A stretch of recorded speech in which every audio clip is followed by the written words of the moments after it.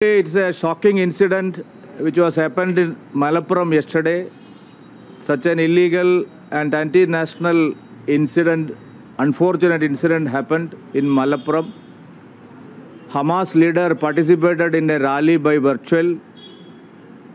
Both the Congress party and the ruling CPIM is responsible for this such illegal activities going on in Kerala in the name of Palestine-Israel war. The UDF and LDF openly supporting the Hamas, the terror organization.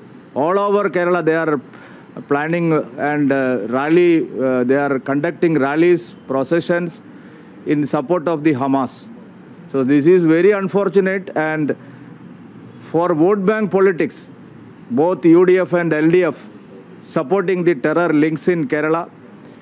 After the PFI ban, the sleeping cells are very active in Kerala now with the support of the ruling dispensation and the opposition UDF.